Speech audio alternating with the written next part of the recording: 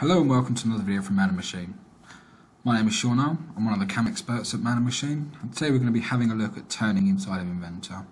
Now we won't be going into too much detail about why and what to do, we're just going to be having a look at some of the functionality that we can use. So the first thing we want to do within this is start with a setup. So we're going to click setup. Let's open this dialog box on the left as it usually does. First thing we're going to do is turn on turning or mill turn, because we're now in a turning operation, we don't want to be milling. We're working in our primary spindle, we can also set up to work in the secondary. First thing we need to do is set up our rotary axes. So there's our rotary axis, I want to be machining from this end.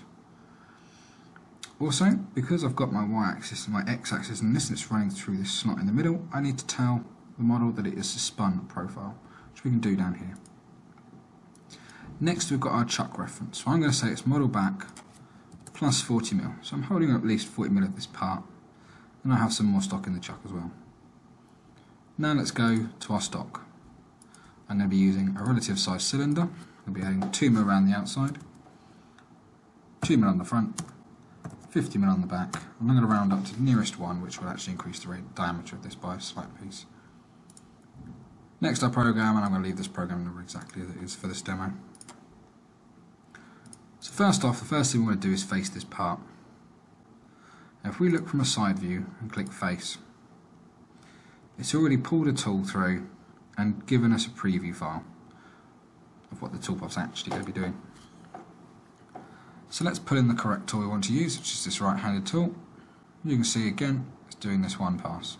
What I want to do is I want to do multiple passes, and I'm going to add a very slight finishing pass. I'll do this in the passes tab. We'll accept this. Now as you can see, when you click on this toolpath again, this yellow preview updates. So we can see this is our stock and this is the preview. So it's giving us some indication of what has been machined and what hasn't been. So like a live stock update. Now we're going to go through and profile the job. So let's click profile. Now two things we don't want it to do. We don't want it to dip into this gap, and we don't want it to come down here and machine this part. But I do want it to machine as close to the chuck as possible. So what I'm going to do is come down here and turn off axial and radial grooving. So this will allow the tool to come up to this stop and it will just follow this line. Now in our limit, I'm going to say the back end needs to be model back plus 45mm. So this is going to sit away from our chuck without having to worry about hitting our chuck. And because I've already faced it, I can now start from model front. So let's accept this and see what it gives us. That's pretty good, but I also want to finish this with a separate tool. So I've decided that I want to make sure that this is finished with a separate tool to the roughing tool. So I'm going to edit our toolpath, go into passes and turn off our finishing pass. Turn on our stock to leave. So now we can see that we're leaving a bit of stock and we're just adding a final finish pass in here. Now to generate that finish pass, the quickest and easiest way is to right click, create a derived, click profile and change our tool. So I have in here a right hand finish tool. It's the same tool but just finish it. In our passes, we turn off stock to leave, turn off roughing pass, and it automatically turns on finishing passes for you. So there we have our finishing toolpath. Now I want to groove out this and back turn this area here. So let's go ahead and use groove. And this looks like quite a small tool. Let's check our tool, and it is. We have a large OD grooving tool here. Let's select this tool. And again, we want to limit it. We want to say we want you to work from between this area and model back plus 45. Let's accept this and see what it gives us. It's starting from up here, and this is due to the fact that it doesn't know that we've already removed this material out. If we go back and edit this toolpath, we can turn on rest machining. It's going to look at the previous operations, work out what we have and haven't machined. Now as you can see, this toolpath actually starts now at the correct level. Again, it's still adding a finishing toolpath, which we don't want it to do. We edit, go to passes, turn off our finish pass, add some stock to leave. Now we can see it's generated the toolpath and left some stock on. So now we want to back turn it. So let's go into profile. In our tooling, we need to pick an appropriate tool. I've got this sharper left-handed tool here. Let's select this. Now, one thing we first want to do, we're outside profiling. We're not front to back now, we're now going back to front. We also do not want it to dip into this gap here at all, so we'll turn off axial grooving.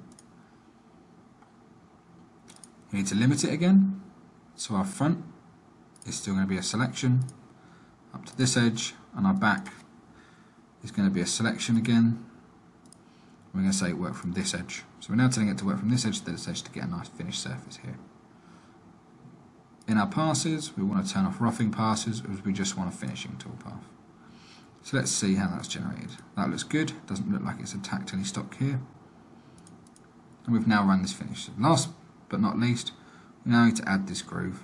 The best way to do that is using single groove. So we're selecting single groove, selecting our tool, which I have this correct size tool here. In our selection, we select the front of the groove and tell it to work behind the selection we've made.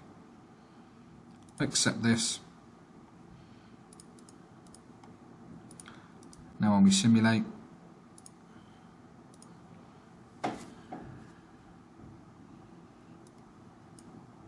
we'll face the job. We're going to profile it as far back as we can, allowing for the chuck. Speed this up a touch. When our finishing, groove out the area where we need to back turn, come in and back turn, and add our two grooves.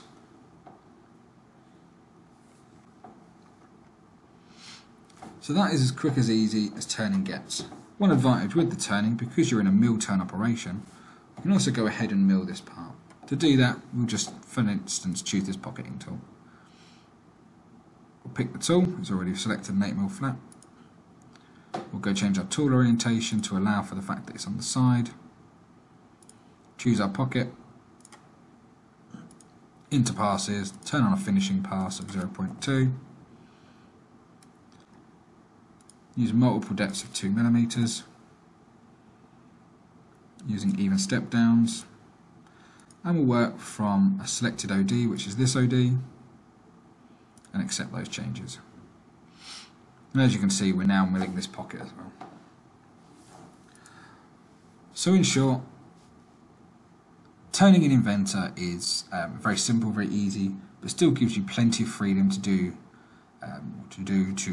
turn in the way you want to turn.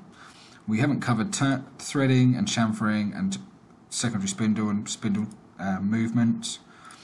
But if you want any further details or a more in-depth demo, please contact Man and Machine. I'll leave a slide up at the end which will have all our contact details on, and or it will be in the description below. Thank you for watching.